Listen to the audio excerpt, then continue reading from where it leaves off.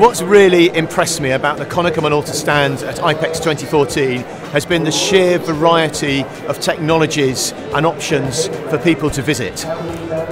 Naturally, I've been really impressed by the KM1 inkjet launch. It's been great to see the machine in real life and to see the samples that are being displayed at the booth. But there's also so many other things for visitors to have a look at.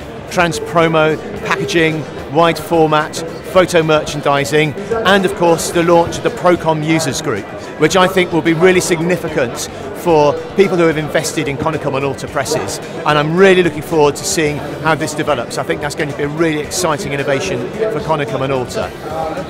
But as I think the biggest stand at Ipex, it's been great to see so many visitors on it and see just how many different opportunities they have to learn about new solutions and new opportunities for their businesses.